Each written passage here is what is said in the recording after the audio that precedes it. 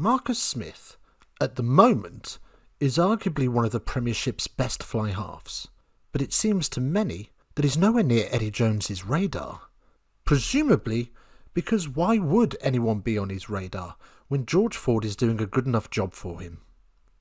Like him or not, George Ford has done a pretty decent job for England.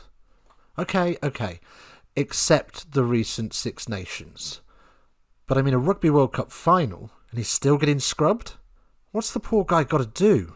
Well, that was a short video. Okay. Maybe there's another reason Eddie doesn't use him. Let's look in a little bit more detail. Whether you call it the fly half, the standoff, the 5/8, outside half, or first receiver, we can all agree one thing. There's a person wearing a shirt with the number 10, or J if you're proper old school. And that person has quite a big job.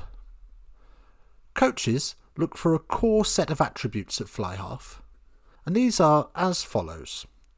Passing. They need to confidently be able to pass precisely off of both hands, normally at speed. Kicking. They need to be able to kick points from the tee and find touch from a penalty, or even find space where defenders have left it. Decision making.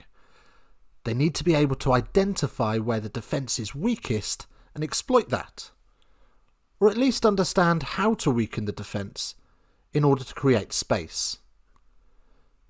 Spatial awareness.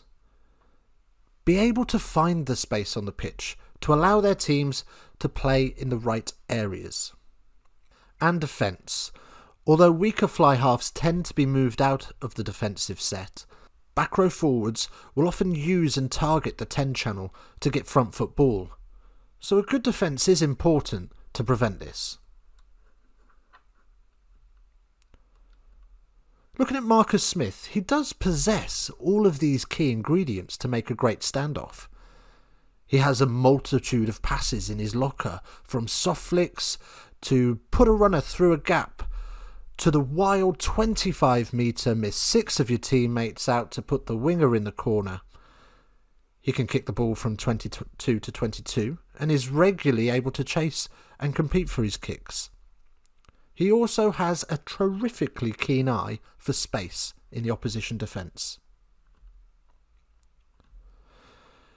In recent times, Marcus Smith has shown an excellent ability to turn defenders inside out, with both silky footwork and snaky hips and a keen eye for space, resulting in some magnificent tries. It's quite obvious to most that he holds the key to unlock most defences with a degree of ease. It does seem that Marcus may be yet another victim of England's apprenticeship programme. That programme that Eddie Jones introduced to identify new and young talent with the potential to make the leap from club rugby to the international test stage. He has made just the one appearance for England, and that was against the Barbarians, a game in which he made 75 carry metres and a man of the match medal to boot. Now, it's a fair point that taking on the Barbarians is not what you would call an intense look at a player's ability to perform on the highest stage, but you would think that a man of the match performance against some of the world's best players would at least merit a selection on the bench to look closer. I believe Eddie isn't looking for a fly half that can get to the gain line. If he was, he'd be looking for someone similar to Sexton in his prime. Get to the gain line and put a support runner in the hole left by the defender biting in on him. If that was the case, he has that person already, wearing the number 12 jersey, Owen Farrell. Eddie is looking for a general, someone who can see the opportunities opening up in front of him and quickly identify a 3-phase plan to exploit the weakness. This is something George Ford does exceptionally well. Rarely will you see Ford carry the ball himself. Instead, he marshals runners and sets plays around the park to get front foot ball and move the ball further down the field. Eddie is probably looking at Marcus Smith and saying, Mate, you're not a strong standoff, mate. You're a outside centre, mate. And despite a terrible Australian accent, you can understand why some people might think that.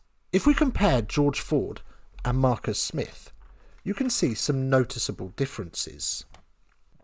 Here, we look at the 2020 Gallagher Premiership for Marcus Smith and George Ford's England stats from 2019 to April 2021. And whilst there are some similarities between the two, there are some clear and obvious differences. George Ford has scored 4 tries in the period, whereas Marcus Smith has doubled that tally and scored 8. In run metres, George Ford made 193, whilst Marcus Smith made 346. George Ford made 71 runs compared to Marcus Smith's 68, but was only able to beat 25 defenders, whereas Smith managed 43. George Ford made 452 passes, by comparison to Smith, who made just 328. George Ford was able to assist 10 tries, and Marcus Smith 12. So at first glance, you could argue that Marcus's skill set lends itself to that of an outside centre. That is until we bring Henry Slade into the equation. Like Smith, Slade managed 8 tries over the period from 2019 to 2021. He made 653 run metres and 207 separate runs. He beat 41 defenders and made just 163 passes with 20 try assists.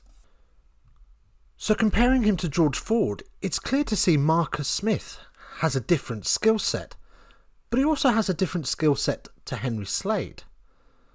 It is worth noting that Slade began his career as a fly half, but made the leap to outside centre, where he's thrived ever since. I think it's fair to say that he sits in some form of no man's land between the two positions.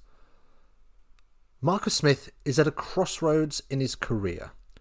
He can remain at fly half and carve out an amazing club career at Harlequins, with a smattering of internationals. Or he can make a change, switch to outside centre, and potentially fit the mould to slot into the distributing midfield Eddie Jones has created. In short, there's nothing wrong with the way Marcus Smith plays. It's just at the moment he doesn't fit the mould Eddie has created for England.